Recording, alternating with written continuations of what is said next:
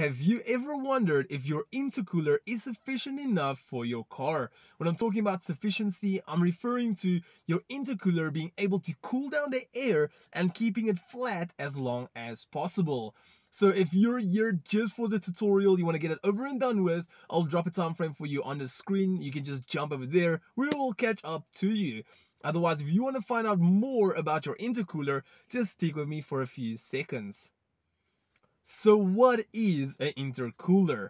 In the simplest terms ever, intercooler main purpose is to cool down the air that is coming from your turbocharger or your supercharger right before it goes into the engine. As we all know, when the air entering your engine is colder, all the molecules and stuff is closer to each other, meaning that you get a little bit more performance. That is why in winter or sometimes at night, it feels like your car pulls much stronger than it does in a hot summer day. Let's move on and talk a little bit about the sensor that we are going to be using for this test. We're only going to be using one sensor. It's known as the air intake temp sensor. Temp standing for temperature sensor. So in this entire test, there's going to be one of three outcomes, right? Okay, so the first outcome will be where your air temperature is actually remaining the same, and as you accelerate and as the turbo is working harder, your temperature will actually increase. Your second outcome is where it will just stay flat, which is what you want, or when it's going downwards, meaning the air is getting colder, which is what you really want. Alright, so let's quickly get into technical terms on how it can get hotter or colder or whatsoever. So whenever you put your foot down and your turbo is trying to, or your supercharger is trying to boost up, is trying to build up that pressure, obviously there's more friction involved because your turbocharger is working harder. It will generate more heat. It's a normal thing. That's why you'll see a lot of downpipes always glowing red because of the heat. So whatever happens is that your air that's going to the engine is getting hotter as you accelerate because the turbo is working harder. Stay with me now. So with your intercooler, it's actually situated in the front of the engine and it's got a million vents in front of it.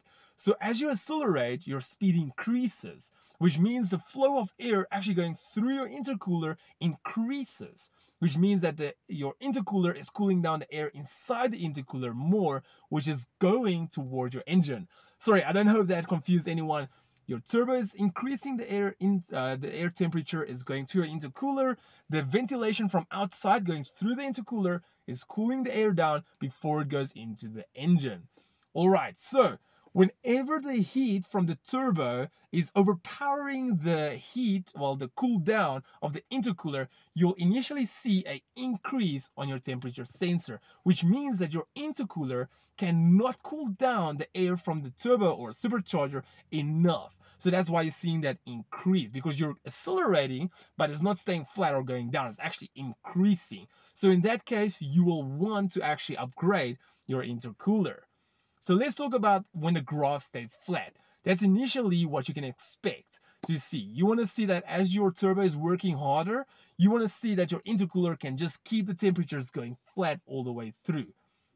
Whenever you can get the chance, or if you have upgraded your intercooler and you can see that even though your turbocharger is working harder to like put more boost and stuff, but your intercooler can cool it down, you'll see that initial drop in temperature, and that is excellent. You want to see, well, the goal of the intercooler is to get the air as cold as possible. So that is why you'll see the drop, which means it's doing an excellent job. Alright, so now that we've got that underneath the belt, we're going to go over to our VCDS. I'm going to show you guys quickly how to set it up, what we got to set up and stuff. And then we're going to go out for our run. So at this point, I've got my ignition turned on. We're going to go quickly here to select control module. And then we're going to connect to the engine, which is this one right over here, 01. So while it's connecting now quickly, what we're going to do is we're going to go to this bottom block here, advanced measurement values.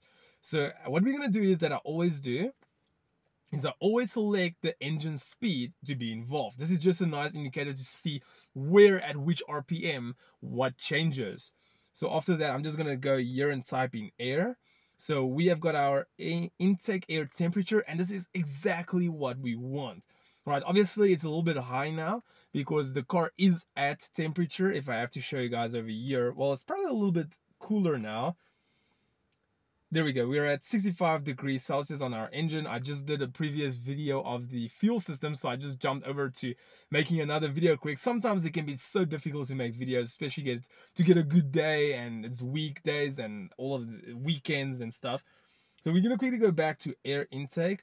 So what I want to do is I just want to put in the ambient air temperature as well. As you can see, oh gosh, sorry, wait, hold up. That is the pressure. There we go, the outside air temperature. So as you can see, outside it is technically 26 degrees Celsius. Pretty hot day, which I don't think this is actually 100% correct. But anyway, it's probably because we're standing still, so the heat is just going up and maybe influencing the sensor. So then, sorry, another thing I just want to do, because I see that I accidentally switched off the engine speed. So there we go. So we have got our engine speed, which the car is obviously off now. We've got our intake air temperature and our outside air temperature. So as we accelerate, we can see if the outside air temperature is changing towards our intake air temperature. So we can do just some little mathematics to see if it's actually the intercooler that's cooling it down, or did the air temperature actually fluctuate. So these are the two main things that we are gonna check out. So obviously we've got like a bunch of other stuff we can see. I also saw this is very interesting, is leakage air 3.6 kilograms an hour. I don't really know how that works, but anyway, so we're just gonna stick with these two for now. So what we're gonna do is we're gonna go to the road and do a third gear pull.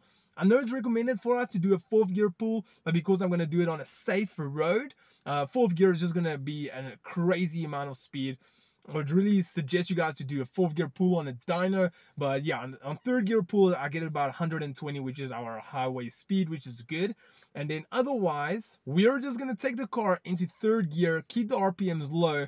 We're gonna put a laptop on our side and we're just gonna click start, put our foot flat to the floor, take it all the way until the car shifts, or initially if you're manual, you're just gonna take it all the way till the red line. You're gonna let go of your throttle, you're gonna slow down until it's safe to do so. You're just gonna turn, press stop, drive back home, and that's exactly what you're gonna do. So we have got our 3 temperatures of a year.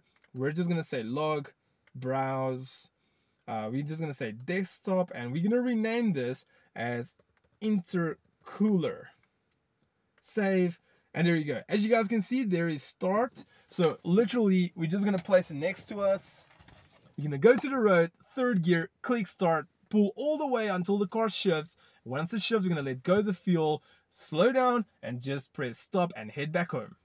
Okay, so currently first gear, second gear, third gear, reach over, gonna press start, foot to the floor. There she kicks in, all the way through till she shifts. Perfecto. Okay, I'm slowing down, reach over, press stop. Good stuff, let's go home. We are currently back home now. We're gonna quickly go and close VCDS. We're gonna connect to datazap.me on the internet, and this is where we're gonna upload our file, our data log that we just did now.